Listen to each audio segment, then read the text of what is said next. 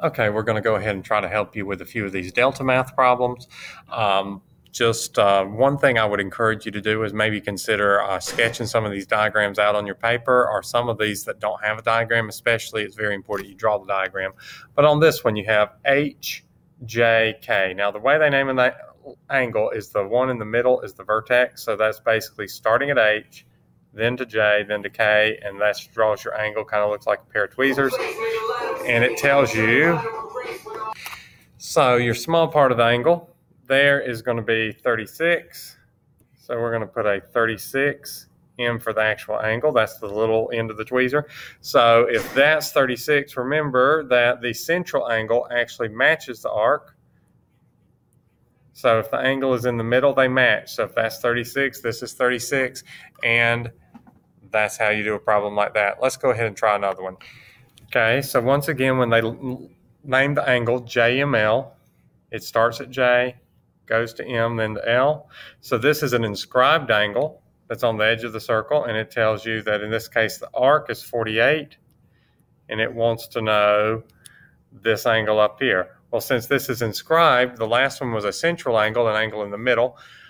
This one, since it's inscribed, it's half the size. So that's 24. So pay attention to whether they give you an angle in the middle. If they would have given you this angle, for example, that angle in the middle would have been 48 as well. But since they give you the inscribed one over there, it's half the arc, which is 24. Let's try another one. Okay, this one again, mark your angle. It starts at S, then V, then U. So we're talking about that inscribed angle there. It tells you that this is 56 degrees. And it wants to know the measure of the arc that goes from S to U. Well, since this is an inscribed angle, it's half the arc. So if this is 56 and it's half of SU, that means I can do 56 times 2 to get SU. That has to be bigger for an inscribed angle. They match for centrals, bigger for inscribed. So that's going to be 112 when I multiply that by 2. So pay attention to what they're giving you, whether they're giving you an angle or an arc. Pay attention to whether it's a central angle or an inscribed angle, and that'll help you out a lot on these. Let's go ahead and try another type. Okay, let's mark the angle it's telling us. So it's talking about SVU. So start at S, then go to V, then go to U, and they're saying that angle there is 30 degrees. So this angle here is 30 degrees. And then the angle they're asking us about is STU. STU. So this is a good problem because I have to take this 30 degrees, and since this is an inscribed angle in green there, this arc over here, this 30 degrees has to be half of this arc. So if this is 30, this is 60. That holds true for an inscribed angle.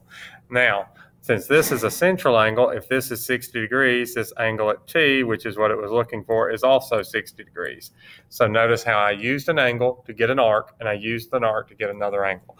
That's very important in geometry problems. A lot of times you have to use what they've given you to get something else, and then use that to get what you actually want.